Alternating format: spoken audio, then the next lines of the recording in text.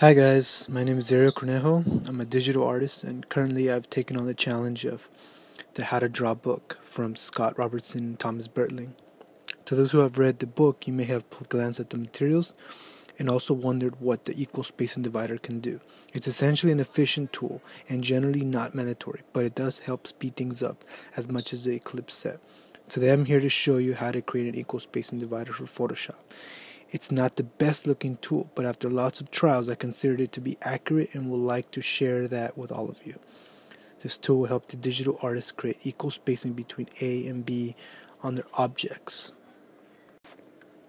Okay, right now I'm going to give you guys a little demonstration. Speed things up here, how it works. This is pretty much my version of it. Got carried away. Kind of looks like the other one, but like a digital version of it. Now without further ado, I'll show you guys how you guys can make one. Welcome back folks, we're going to start in this tutorial.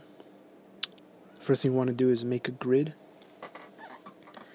And make the grid line layer to 1 inch apart and set the subdivisions to 2. Go ahead and click OK. Then you want to make sure snap to grid is enabled. So hold shift and start making your lines on the respective part of the grid. I'll speed things up here a bit. In essence it will look like a cone, but I got carried away so I can bring that traditional aspect of it.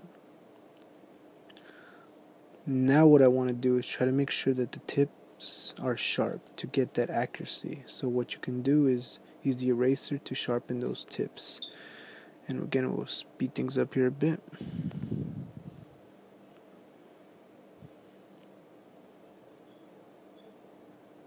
So just right click on that layer and convert it to a smart object.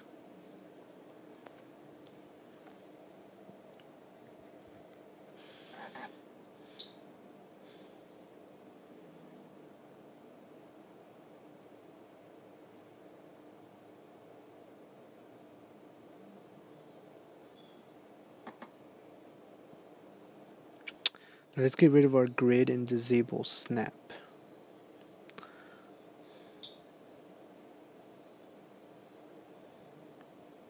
Okay, let's test out our digital equal spacing divider and see how it works.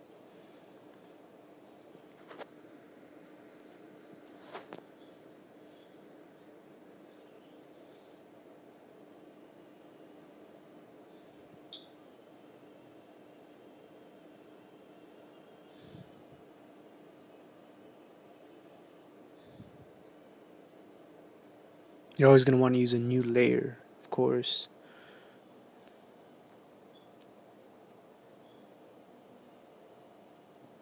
Well, there you have it, folks, a digital equal spacing divider that will prove to be efficient for your next project, whether it's a photo, sci-fi landscape, and head or figure proportions. You can always follow me at cgsociety.arielcornejo.com. Enjoy, guys.